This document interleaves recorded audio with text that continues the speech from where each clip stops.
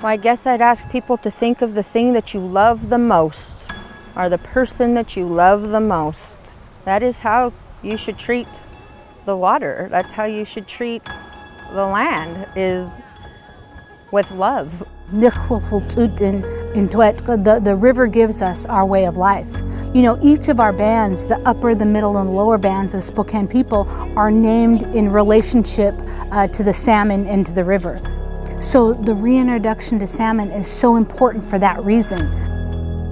Today's effort is one of those things that really puts that message out there to people about how important this is. This partnership begins with the land and the waters and the original people who called this their home. So the fisheries truck just pulled in. It has 51 amazing, healthy salmon in it that are about to go into the watershed. First time in 111 years that salmon have been here.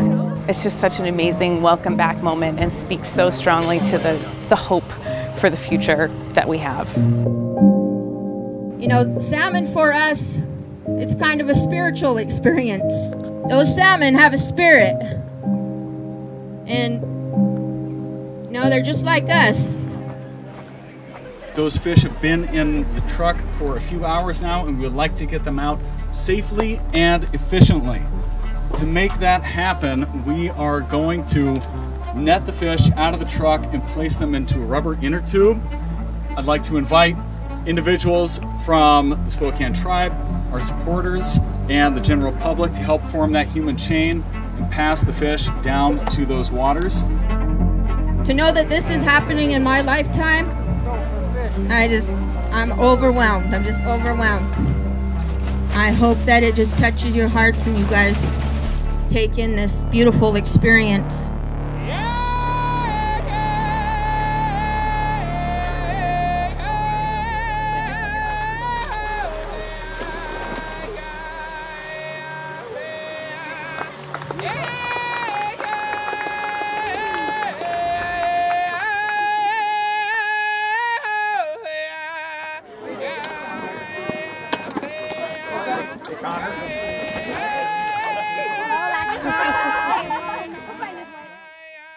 So the Little Spokane River is tremendously important from the historical perspective of not just the tribe, but also of fish.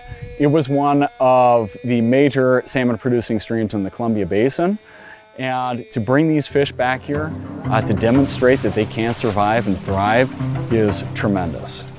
Over the next 2 months, we'll be following these fish using radio tags to figure out what habitats they're using during what stages of their life. So we hope to find the places where they like to spawn and the places where their carcasses will decompose and contribute to the ecosystem.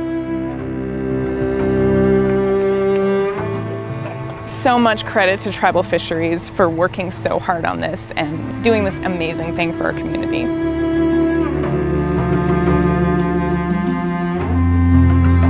The Conservancy is able to be involved because of our recent purchase of the Waikiki Springs Nature Preserve, which is on the other side of the river, and we protected that piece of private property to keep it open to the public in perpetuity. You know, we had generous support through the state legislature that made that happen, and great support in the community.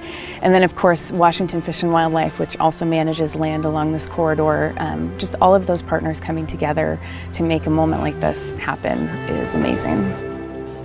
Things like this today, as well as our fisheries program and other tribal members becoming educated in natural resources, it's all about connection and it's all about healing.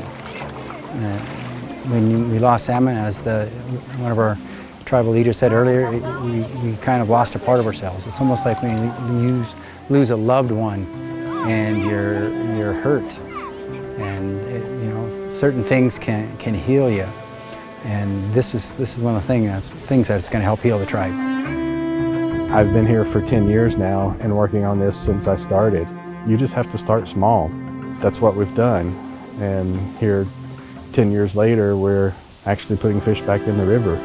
And we just hope to keep growing that. So this is like my second time being with salmon. It definitely feels like you know who you are, you know what I mean? Like, I think my ancestors would be so proud of like what we're doing nowadays.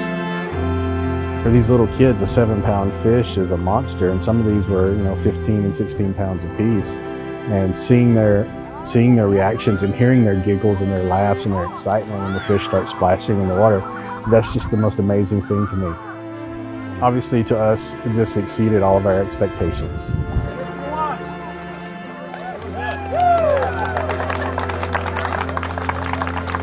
Spokane's forgotten that it used to be a major salmon stream. And so over the next coming years into the future, we hope to bring those fish back year after year until they're able to reach here on their own volition and contribute to the ecosystem, to the river, to the landscape, and to the people. Everything seems to need an advocate. We have to speak for the river, and we have to take care of her. It gives me hope for the future for my son, and it's amazing that he can be here and that he can see it and that we can experience this together. We have all these beautiful tributaries. We have scientists that are working hard for restoration. We have young people that are becoming biologists. We need our young people and use our traditional tribal knowledge to support that scientific knowledge and really fight for clean water and fight for the salmon. Marvin's here kind of get out there and demonstrate to you how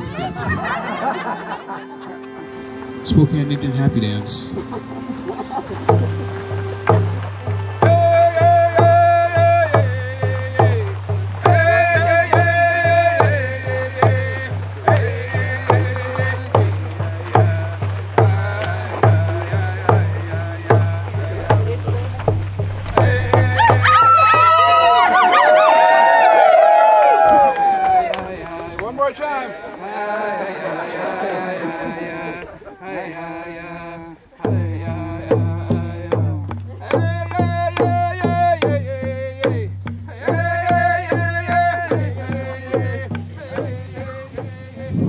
For me, the joy in this is seeing the excitement on everybody else's face and how involved they get, and feeling those emotions, obviously, that are here. We're the last ones here today. I've been here since 9 o'clock this morning, and I can still feel it in the air. And that is what's more important to me than anything else. Hey, Roy, good job. I'll be happy. Is everyone happy now? Yeah! Spokane Indian Happy Dance. Love them. Thank you.